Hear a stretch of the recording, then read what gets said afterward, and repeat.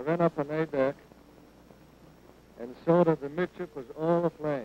I also noticed that most of the lifeboats were down in the water because the cables were burned, and they couldn't make any use of the lifeboats with the exception of 7 or 8 of them. Those they loaded with passengers and lowered into the sea. Most of the passengers crowded to the aft of the boat to keep away from the flame and smoke. They were able to do so for about a half an hour. After that, the entire ship was one mass of flame, and everybody had to jump into the water. We have just located my little nephew and his mother. That is my sister-in-law. His mother is now in the hospital. We're taken to the Flower Hospital. We haven't been able to locate his father nor his other brother.